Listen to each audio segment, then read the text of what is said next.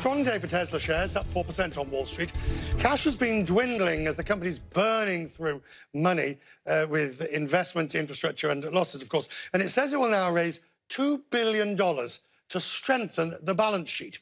Now, a year ago, if you look at the thermometer, Elon Musk said he would never need to raise cash again.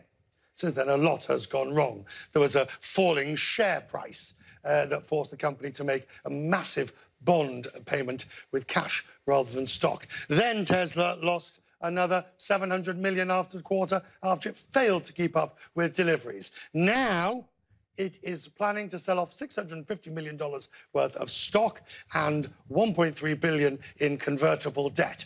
Musk says he'll even put in $10 million to get the shares to help things get started. Gene Munster is still optimistic about Tesla in the long term, despite its recent troubles. He's the founding partner of Loop Ventures, and he joins me now from Minneapolis. Good to see you, Gene. Look, the issue is why Tesla needs this money. It's not unusual for new ventures to require more capital, but this is a car company building an extremely expensive product with large facilities and plants.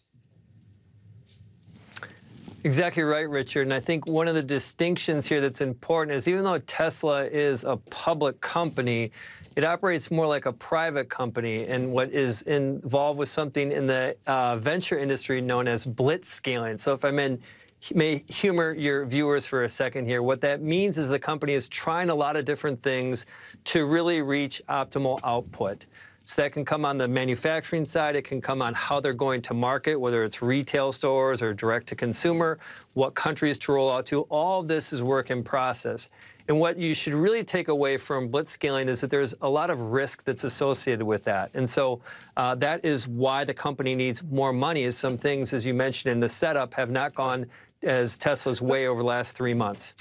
That's fascinating when you're talking about a company that makes widgets or vacuum cleaners or even just an app company or a technology company. But this company is making vehicles, and they are large and expensive, and they have a risk element to them, a safety element to them. Do you really want your companies building motor vehicles running out of cash like this? Well, I want to be clear, Tesla's not going to run out of cash. With this raise, we can go through the mechanics of it, but this should really set them up for the next few years. That's first of all. To answer your question is as a general rule, no, you do not want your companies that you're riding around in their vehicles to run out of money, but I do not think Tesla is at risk, despite this bull and bear case, which will continue to rage on, I'm sure. Right, so we're taking that point. What's interesting is that normally issues like this, and I'm not sure whether it's going to be a placement or a rights issue. You might know more about that, or you obviously will know more about that than me. But normally when you have a dilutive issue, then the stock falls. Here it's gone up, which I think tells us volumes about what the market thinks of the move. Exactly. This does, at the end of the day, de-risk the story. I think this was also, in terms of what the market thinks about it, I think that's the simplest takeaway, is this de-risk the story.